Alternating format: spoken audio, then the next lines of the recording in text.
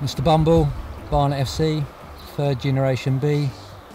Me uncle, me granddad have also been a Mr Bumble mascot. I've been doing it for 11 seasons now. Barnet is my life, you know what I mean? Born and bred, do anything for the club. So if I wasn't being the mascot, I'd be on the terraces cheering them on every week.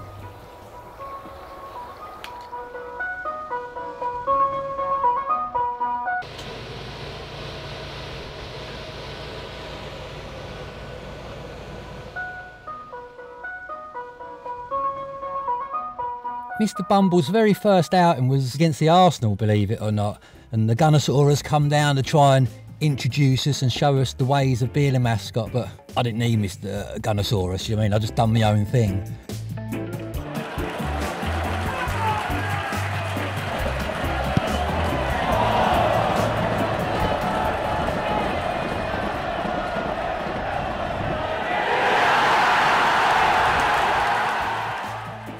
A typical Saturday match day for me would be, I check the team news, I try and gauge who will be playing, I try and look at the opposition sometimes. If there's a little element where I think I can wind him up, it might help the team, perhaps have a little dig and, like I say, get that one-upmanship for the Bees.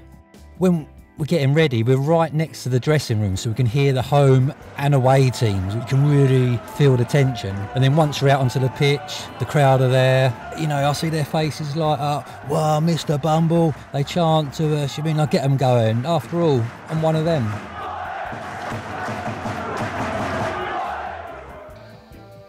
By being Mr Bumble, you end up in some strange situations. The mascot Grand National, all walk of life race in that race, you know, mascots from, you know, the Heart Foundation, testicular cancer, there's a pair of testicles that run against us. You know, there's been ringers before, Olympic athletes, people pushing each other, you stamp on someone if they're in your way. By any means, really, anything goes. I'm very competitive, obviously I want to win for Barnet. As Mr Bumble, I had some things I wanted to achieve. The mascot race, won it twice.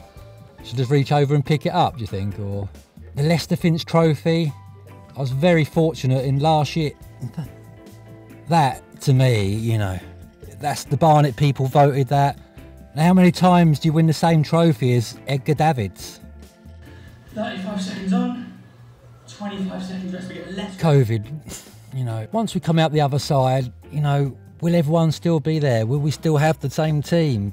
Will we be competing again? Will there ever be football again? One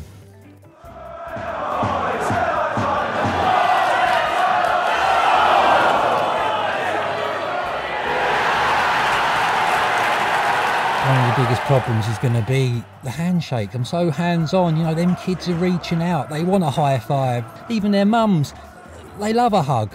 I'm just going to have to do a virtual one or give it the old dab. I don't know.